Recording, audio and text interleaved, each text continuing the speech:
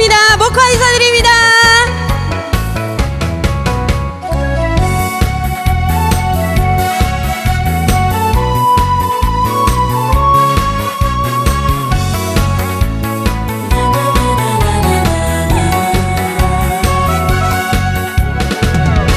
나는 졌어,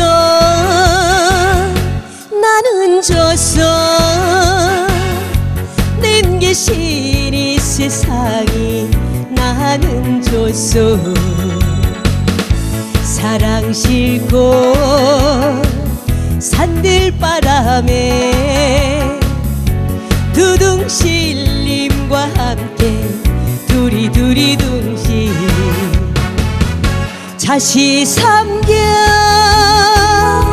깊은 밤에 우리 내님 불러내요.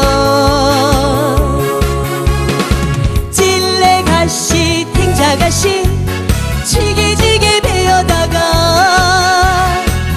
다시 울타리 돌러 엮어서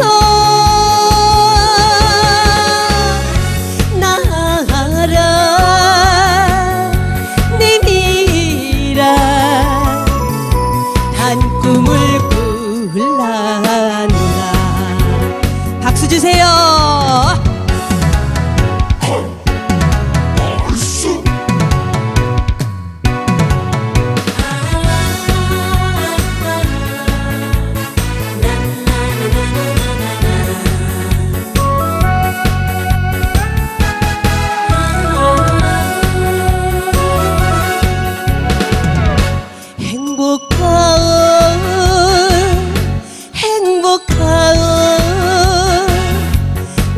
계신 이 세상이 행복하오.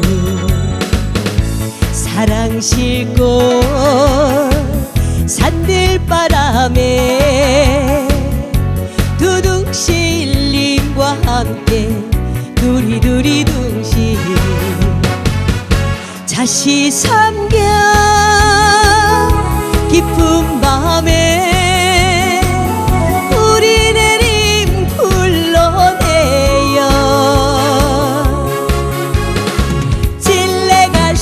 탱자가시 지게지게 베어다가 가시 울타리 돌러 엮어서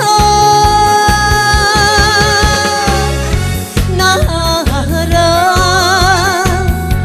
님이랑 다른 꿈을 꿀란다. 단 꿈을